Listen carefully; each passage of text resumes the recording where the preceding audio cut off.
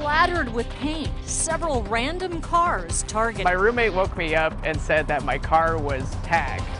And my first thought is like, somebody spray painted it, maybe there's gang signs on it. But it's nothing like that. To make it worse, the vandal is on the loose and police have no idea who it is.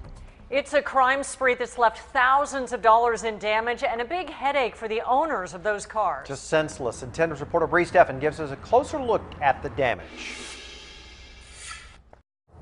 This paint on the pavement is where it all started. Unfortunately, it only gets worse from here. But I'm pretty sure this was the first one that got splashed. A splash with a ripple effect. Really hit mine. Apparently really hit the Scion. That dude did a great job of cleaning it off, so. The paint job no one wanted. Seemed to finish off the bucket of paint right on this car over here. Least of all, Taylor Norix. Well, he definitely was aiming for my window. It was mostly splattered all across here and then just kind of dripped down over my license plate and bumper.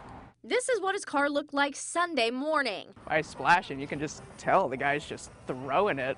Norix says someone stole a can of paint from this work truck parked at Canyon Club Apartments and went on a rampage. Hits this car, hits that car. 7 cars altogether.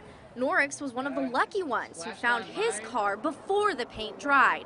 Oh, I just knew I had to spend my entire afternoon cleaning it off, you know? I had stuff to do that day, but he just kind of stole that. Even though the vandal left a clear trail, you can kind of see where the guy just had his paint and just kind of took off.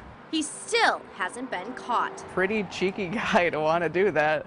The owner of this car says it's going to cost him $2,500 to get this professionally cleaned. Police say if you have any information on who did this, give them a call. In Oceanside, Bree Steffen, 10 News. And vandalism is high in our county. Take a look at this crime mapping website. This is just the last 6 days, too. There have been more than 110 reports of vandalism from Oceanside all the way down to the border. As you can see, dozens of those. They're in the South Bay, a lot of them. If you would like to check out what kind of crimes are happening in your neighborhood, we've posted a link on 10news.com. Just look for the red television button on the homepage.